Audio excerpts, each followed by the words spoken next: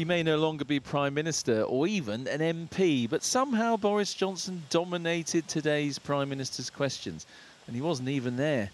The Labour leader went for the current Prime Minister over the honours list put forward by the previous one. For all his tough talk after the event, the Prime Minister did sign off the honours list. Yeah. And that means, Mr Speaker, that those who threw a Downing Street party the night before the late Queen sat alone at her husband's funeral will now receive awards from the King. If he's so tough, why didn't he block it? Mr Speaker, as I said, I and the government follow due process and convention. Prime Ministers of both parties have always upheld the convention of non-interference on political honours. My predecessors may not have agreed with Labour's choices of Tom Watson or Shami Chakrabarti,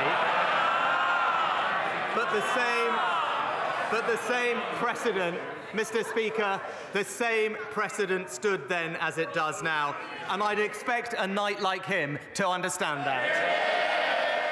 Boris Johnson does still have some friends on the Conservative benches, but quite a few have given up on the former member for Uxbridge and South Ruislip. I'm sure the Prime Minister remembers him. He's the one who said that we should be more conservative. If only he'd had a majority of 80 and been Prime Minister, he might have been able to do something about it. Meanwhile, Boris Johnson's great ally, Nadine Dorries, hasn't formally resigned yet, 5 days after she said she was doing so immediately. So the by-election for her seat is stalled.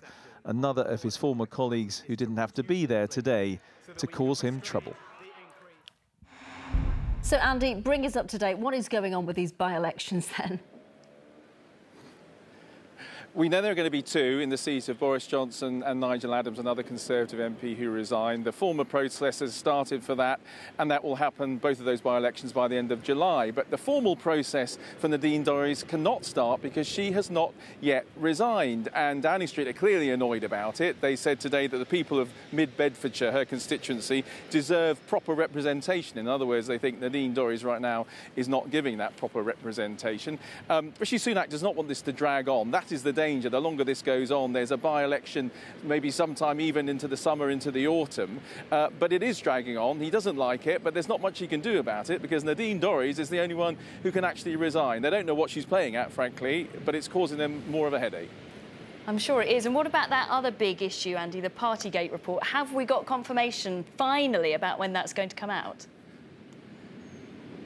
We have. We're expecting that tomorrow morning, but just as you thought this couldn't get any more crazy, listen to this. Guido Fawkes, a website, a news website, has reported that Sir Bernard Jenkin, a Conservative member of the Privileges Committee, which has been investigating Boris Johnson, they have said that he himself, Sir Bernard, broke lockdown rules in a party back in December 2020. Now, he has denied doing that, but on hearing that news, Boris Johnson issued his own statement to say that if true, Sir Bernard has no choice but to explain his actions to his own committee for his colleagues to investigate and then to resign. So even more complicated, but we still think we're going to get that report tomorrow morning. OK, Andy Bell, thank you very much.